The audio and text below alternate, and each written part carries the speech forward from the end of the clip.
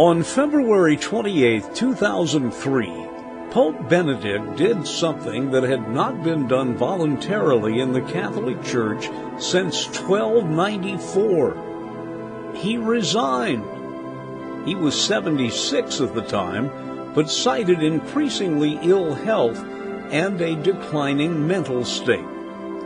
Some of us, seeing the headline, thought it was an early April Fool's joke, but it wasn't. Benedict was born in Bavaria and had become a well-known theologian and scholar at an early age. He would end up being fluent not only in his native tongue, but also in English, French, Italian, Portuguese, and Latin, and could read ancient Greek and Hebrew texts. He's also a near-concert-level pianist.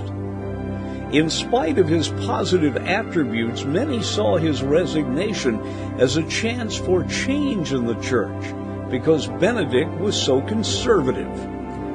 He has taken flack in recent years following revelations that he was aware of abuse by priests but did nothing about it. After stepping down, he continued to retain a papal style in action and dress and was seldom seen in public except in the company of his successor, Pope Francis. I'm Dennis Daly.